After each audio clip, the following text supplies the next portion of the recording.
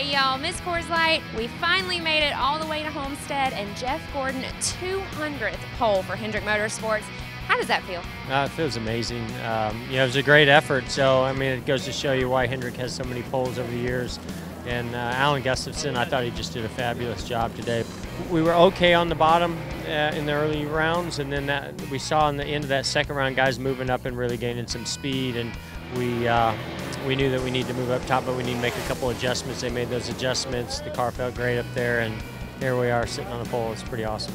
You said last week all you wanted to do was come to Homestead and win the race. How would that be to end out what has been an incredible season for you so far? Yeah, it really has been a great season for our whole team. I'm so proud of them, and we're disappointed we're not in it for the championship this year, but nothing would make us happier than to finish this season out with a win. We're working hard towards that, and it's about momentum for next year. It's about showing what we're capable of, and just ending this season on a positive note. All right, congrats to Jeff Gordon, a true champion in this sport. Signing out from Homestead.